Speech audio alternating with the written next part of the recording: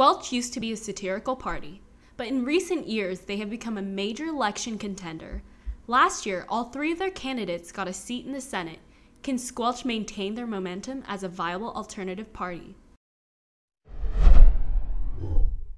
My name is Ariana Shakibnia. My name is Sina Rashidi. My name is Zoe Big Balloon Spruns, and I'm running with SQUELCH. Ariana Shakibnia first got involved in the ASUC by working in Senator Grant Genski's office.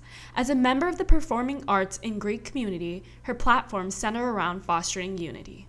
For the Greek community, I hope to start by including more non-Greek organizations in philanthropic events. Also within the performing arts community, providing better access and increasing awareness of current funding. Sina Rashidi decided to run when he saw an opportunity to improve representation for both the pre-health and mental health communities. I'm looking to get more resources for pre-health students on campus.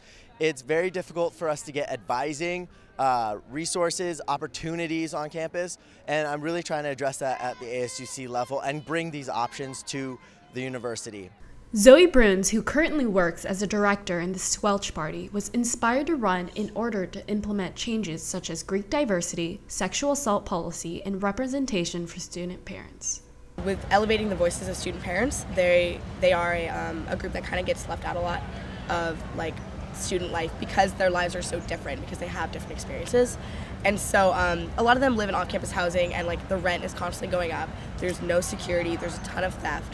And so I just want to be a voice for them while including them in the conversation. Good luck to all the candidates, and remember to cast your vote starting Tuesday, April 7th to Thursday, April 9th.